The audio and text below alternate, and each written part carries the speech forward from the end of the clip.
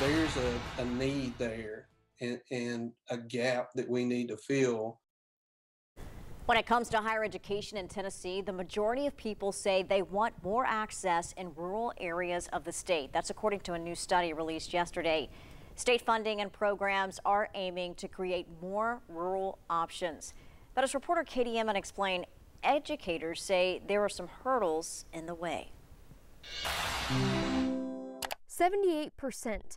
That's how many people who took WGU Tennessee's survey think there should be more access to higher education in rural areas of Tennessee. 78% isn't surprising to me.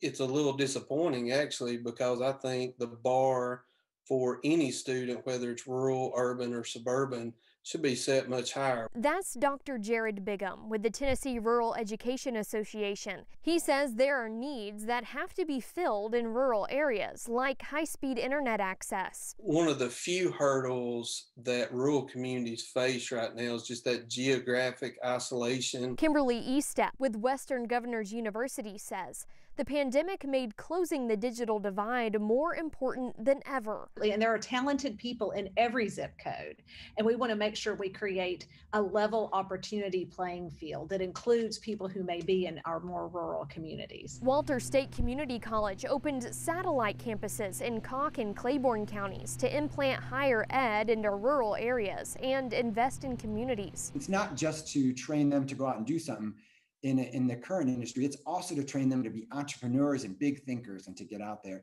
and really to grow that community. Even with accessibility, it's important to know what options are out there for scholarships, both for high schoolers and adults. TN.gov/collegepays has a full list of applications.